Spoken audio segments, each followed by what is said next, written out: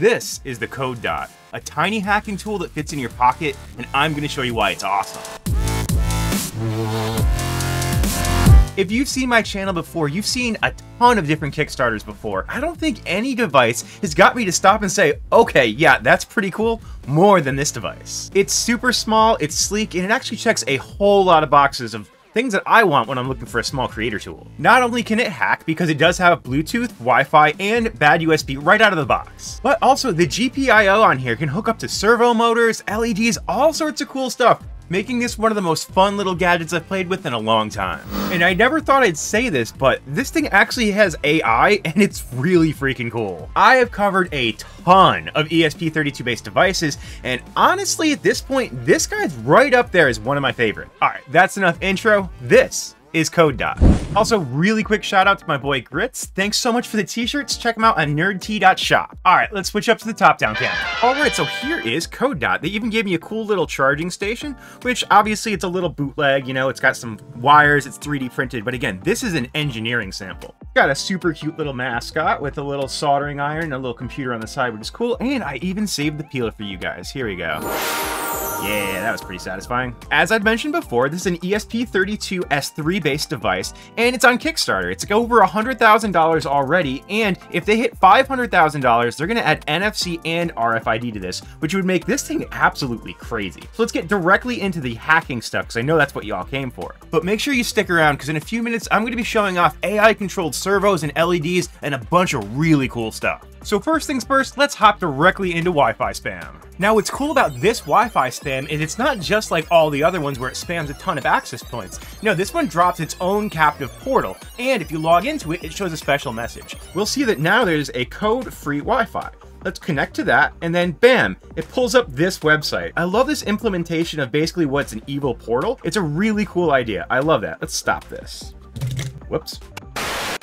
Oh, cool, didn't break it. This thing's actually pretty well made for what it is. If we take a real close look at the case, it's really nice quality, it's sturdy, and considering it's an engineering sample, this thing's actually really good. It's got a really nice back to it. The quick connector right there makes it really easy to put on the little charger over there. I kind of like that feature as well. So let's keep moving and hop into Bluetooth scan. So Bluetooth scan does just that. It's gonna go and scan all the Bluetooth devices that are around me. Let's see what we come up with. And it's found 7, 8, 9, 10. Wow, it's found a lot of devices. There's tons of stuff in here. It's still picking up more stuff. I don't even know what all this stuff is. That's pretty cool. All right, so let's keep moving. Let's check out BadUSB. BadUSB is automatic code injection via USB. You plug a USB into your device and into a computer, and it will either automatically upload a code or it will upload a code that you tell it to. Let's plug this into USB and I'll show you what it does. We'll go ahead and grab our USB cable, plug that in, and then bam, it says armed. So if we hop on down to the desktop, I'm just gonna load up Notepad. All we gotta do is press the icon, just like you should press that like button,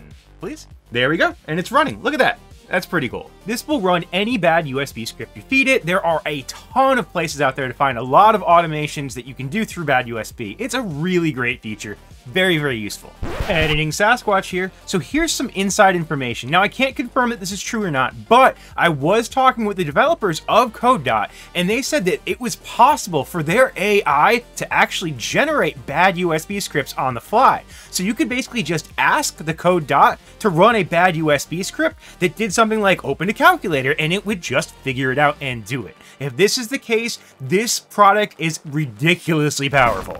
All right, so that's some of the quote hacking features that it has. And remember, if they add NFC and RFID, there'll be way more options in the future, which could be really cool. So let's hop out of here. Let me show you the stuff that I really had fun doing. Right after this quick segue to today's sponsor, PCBWay. PCBWay is your one-stop shop for all things PCB design, manufacture, 3D printing, CNC, sheet metal fabrication, and so much more. And don't forget, PCBWay is running their 8th annual project design contest. Creators from around the world are competing for the best electronic project, mechanical project, or AIoT project. If you're a maker and want to compete, follow the link down below and let's see what you got. Thank you so much to PCBWay for your continued support. You guys are absolutely awesome. All right, let's get back at it. Now, this device is really one of those I came for the hacking, but I stayed for all the other cool stuff it does. So let's start plugging in different devices and showing you how that works. So let's go ahead and grab our simple prototype board. It's just a breadboard that plugs into the top. This is one of the things that, this is such a clever idea. I don't know why Flipper Zero never made a plug-in breadboard. This thing is freaking brilliant. brilliant. So if we go over here, we're gonna load up Cute Assistant. This is something that I never ever thought would be that cool. This is AI, and normally on a device like this, and I'm like, AI is stupid. There's no reason for this to have AI. There is a reason for this to have AI, and it's super freaking cool. And this is our Cute Assistant. It just hangs around and waits for instructions. So right now we've got the breadboard, and we have an LED with a resistor hooked up to GPIO 1 up here. See? So let's do this. Flash LED on GPIO 1 5 times. Cover that light up. There it is. It's flashing the GPIO 1 LED 5 times just because we asked it to. That's pretty cool in my opinion. Turn on LED at GPIO 1. And yeah, the screen just says the LED on GPIO pin 1 is now turned on. Let's try something else. Flash SOS on the LED at GPIO 1. Okay, this one's a little bit more complicated, so it's thinking. All right, that is freaking cool. It figured out what the actual Morse code for SOS is, and it made it flash on GPIO 1. It's such a cool thing to be able to do directly on the device, but we have more cool stuff to plug in here. So let's go over and grab this. Ugh, hard to unplug those. And here we have our stepper controller. This is going to be difficult. Man, it is super hard to hold this thing so you can see it, but I think this will work. And I did notice with the big servo, it helps to have the USB plugged in, I think. Maybe I'm just making that up, but we'll find out. So let's try this.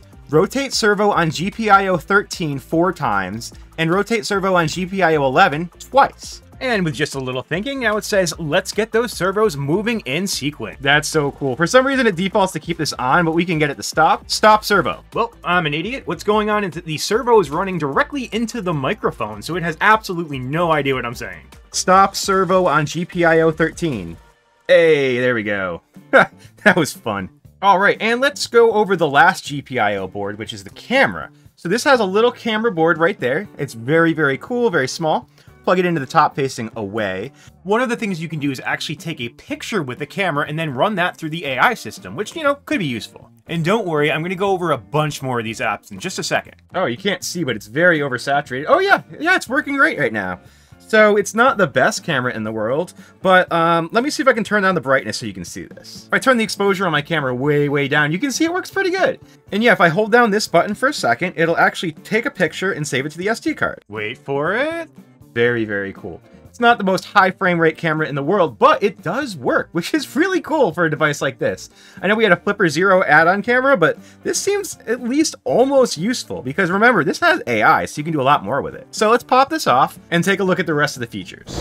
All right, so here we are back at the main screen. It does have a Bluetooth Air Mouse and a slides remote and an app launcher, which will launch things on your computer. As you may know, if you've been a long time watcher, the Bluetooth on my computer is completely borked and it does not work, so I can't show off any of those. Oh well. And then we can go to, let's go to games last, because there's actually some pretty cool stuff in there. We have a timer, and then here is GPT. So this is just the normal GPT that you could run in this. Click yes, and let's see what this GPT can do. Kick our exposure back down so we can see.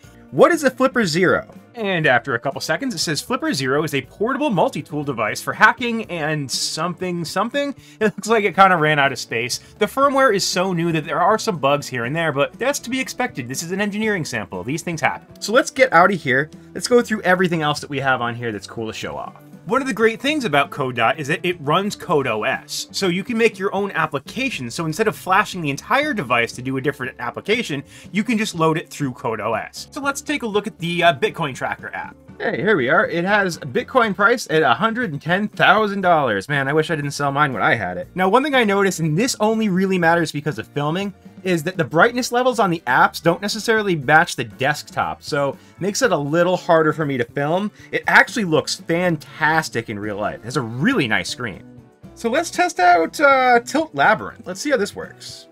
I'm gonna have to drop the exposure again. Sorry guys, like way down. Here we go. But you can see it's just a Tilt little Labyrinth game.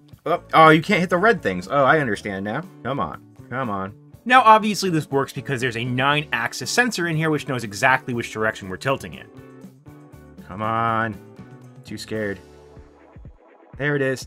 Hey, I finished level 1. Go me. So that's Kode Dot. This tiny little device is becoming one of my favorite little toys to play around with. Now, this little guy does run about $130, and if that sounds interesting to you, check him out on the Kickstarter link down below. And remember, it's a hacking tool, but it's also kind of a really good tinkering tool, so maybe you can convince your parents to let you get one. So what do you think about Kode Dot? I genuinely would like to hear your feedback, because I think it's really cool, so leave a comment down below. All right, we'll catch you next time.